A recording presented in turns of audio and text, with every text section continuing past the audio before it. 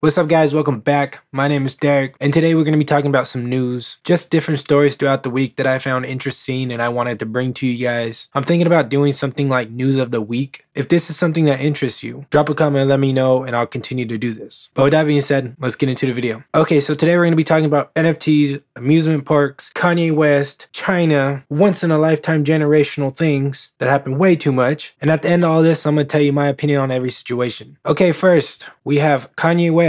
He is filing trademarks to do NFTs and an amusement park. Maybe like a Astro World, Yeezus World theme, crosses everywhere maybe, I don't know. It's also going to be interesting what he does with his NFTs. I would like for him to do something with his music. I could see him doing something with obviously his clothing brand, with Gap and Adidas and Yeezus and everything else, and digital Yeezys. I think personally he's kind of behind on the wave, but hey, when you're Kanye, you could really do whatever you want because people are going to follow you regardless. And on bad news, Beijing, the capital of China, is seeing an explosive outbreak of, the Rona, which is kind of crazy because we will never ever fully get the right information of what's going on in China because China's so tight with their information. So the fact that we do have articles saying that China's kind of having a massive outbreak is kind of scary because they probably are downplaying what it is, right? Because they don't want to scare the whole world, considering they supply the whole world with everything. And then this is going to tie into the next article, and I'm just going to go over 3 articles today because I just want to do something short, simple, fun, and straight to the point. This is according to Morgan Stanley co-president Ted Pick, coming in with a bold quote, statement, whatever you want to call it. And I'm going to throw it on the screen right here,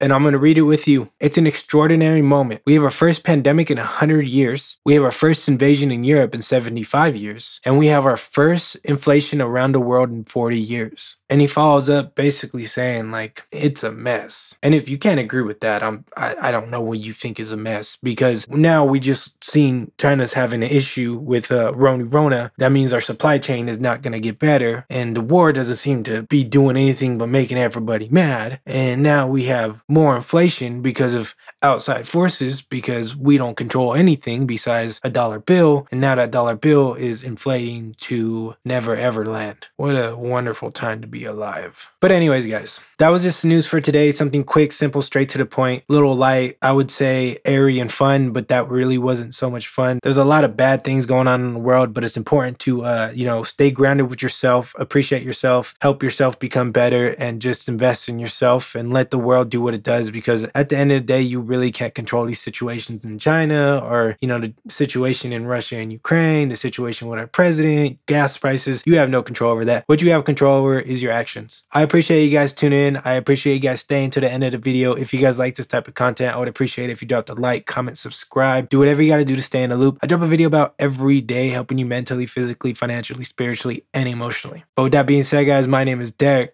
and I'll see you in the next one. Peace.